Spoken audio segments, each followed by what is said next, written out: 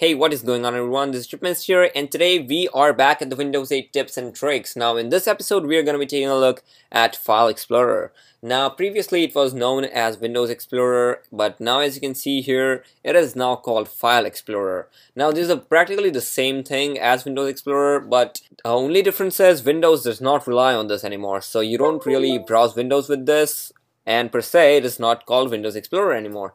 It is File Explorer, and now Windows depends on this UI, the new Windows 8 tile look, which was formerly known as Metro UI, but now Microsoft can't use that.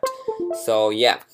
Well, this is how it works. Now we have a lot of different options here in a File Explorer now. When we go to some drive, we have tools like Manage, so we can lock the drive. If you have a Windows 8 Professional Edition, you'll have this option. You can BitLock it, and you can have passcode on your drive.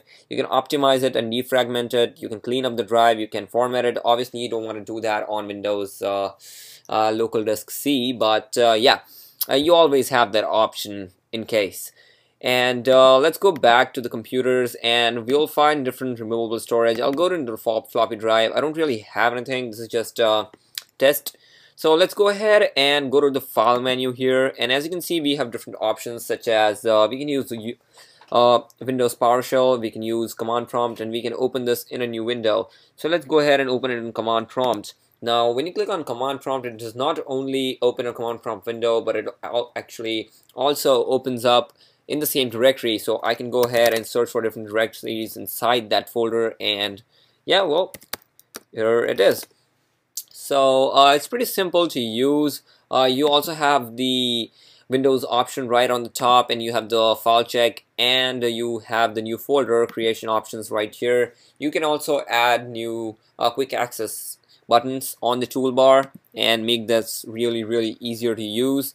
Moreover, you can customize each and everything, so you can change the look of it. You can have it as big tiles, and that is pretty much about what you could do with Windows 7 as well. And yeah, basically that's pretty much about it. As you can see, you have the more rounded buttons over the top, and you have different options such as computer and view, so you can also map network drives and stuff. And yeah, so this is pretty much about it, guys. This new look of File Explorer in Windows 8. So I hope this video helped you, and if you have any other questions or videos you'd like me to make, please leave that in the comments down below, and check out my other videos by clicking on the link on the video right now, or going to the playlist Windows 8 tips and tricks, and subscribing to the show. So thanks for watching, guys, and until next time, I'll see you in the next one. Peace.